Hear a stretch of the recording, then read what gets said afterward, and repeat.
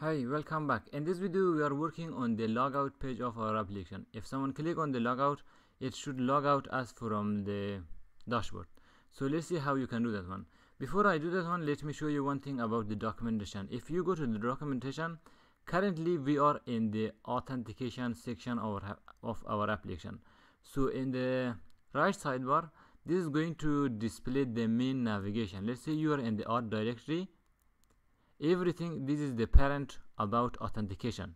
In the left side you have a small menu here. This is the child for the authentication. For example, if you are going to get the current user which is authenticated, you click on the current user and it will tell you how you can get the current user. And if you wanna do anything about the password confirmation, you click on this one. It will give you the details about password confirmation. So for us, what we are interested in the logout setting here. Click on the logout, and here is how it works. You just run the logout function and it will log out you from the application. That's that much easy. So let's bind an event for the logout button here. So if I come to the source, going to view, admin.view, here is the logout menu here. So I will bind a click event here and it is going to log out us from the application. So this is logout is a function. If I scroll down, we have one method here, close menu, and the next one is going to be logout, and how this is going to log out us. Since we are going to log out us from the Firebase, we have to import Firebase also here. Import, not like that, import and FB. If you have still difficulties about import and export, export default, let me know below the comments so I can create another video and explain everything about this. You write Firebase, make sure you do not misspell something, it will give you some error. So if I see the compiler, everything runs correctly, everything is just fine.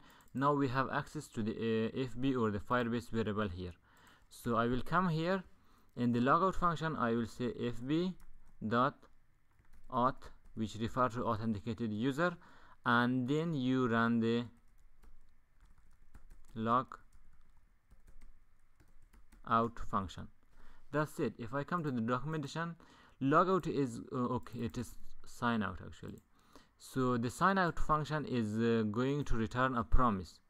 A promise, you know what it is like. You have access to then, which refer to success, as well as catch, which refer to any error.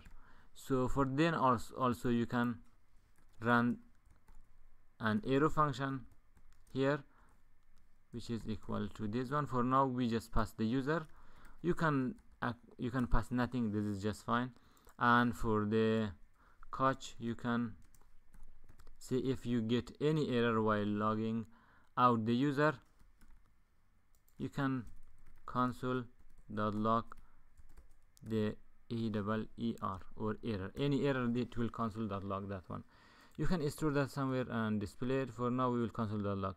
And for the logout, if someone log out successfully, this function will run, and what we can do is we can say this dot router that replace homepage.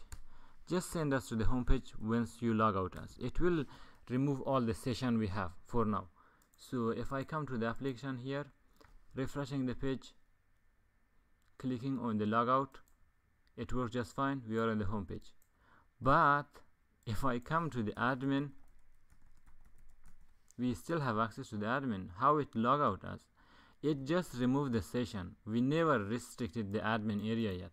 We have to restrict. You have to restrict the admin area. We should check if user is authenticated, then they have access to admin page. Otherwise we didn't do that one. That is what we do in the next video. I hope it has been informative. Thank you for watching.